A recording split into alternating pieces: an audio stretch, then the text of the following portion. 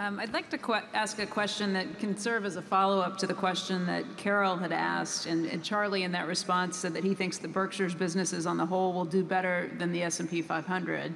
Clark Cameron from Birmingham, Alabama, who owns 281 shares of Berkshire B, writes in and asks, why have you advised your wife to invest in index funds after your death rather than Berkshire Hathaway? I believe Munger has counseled his offspring to, quote, not be so dumb as to sell.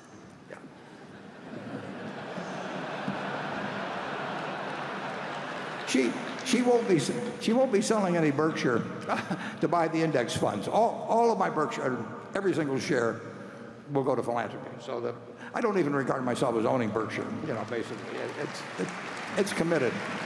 And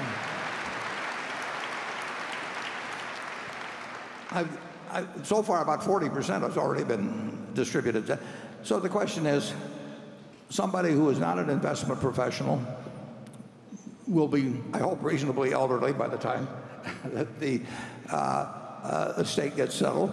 And what is the best investment, meaning one that there would be less worry of any kind connected with, and less people coming around and saying, why don't you sell this and do something else and all those things. She's going to have more money than she needs.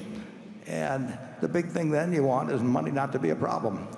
And there will be no way that if she holds the S&P, or virtually no way, absent something happened with weapons of mass destruction, but virtually no way that she'll have all the money that she possibly can use.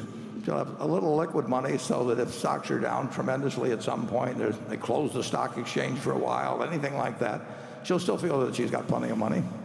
And the object is not to maximize. It doesn't make any difference whether the amount she gets doubles or triples or anything of the sort. The important thing is that she never worries about money the rest of her life.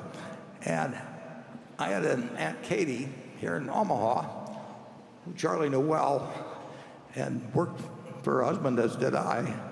And she worked very hard all her life and had lived in a house she paid, I don't know, $8,000 for, 45th and Hickory, all her life.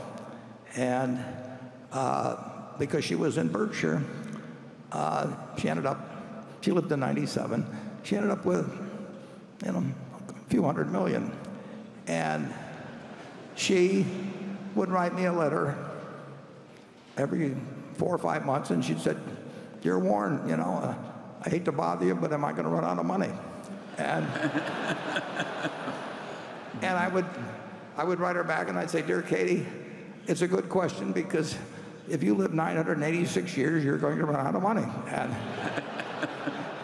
And then about 4 or 5 months later, she'd write me the same letter again. And I have seen, there's no way in the world, if you've got plenty of money, that it should become a minus in your life.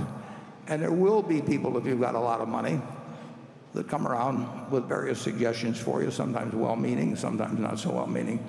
So if you've got something that's certain to deliver, if it was all in Berkshire, they'd say, well, if Warren was alive today, he would be telling you to do this. I just don't want anybody to go through that. And the S&P will be I think actually what I'm suggesting is what a very high percentage of people should do something like that.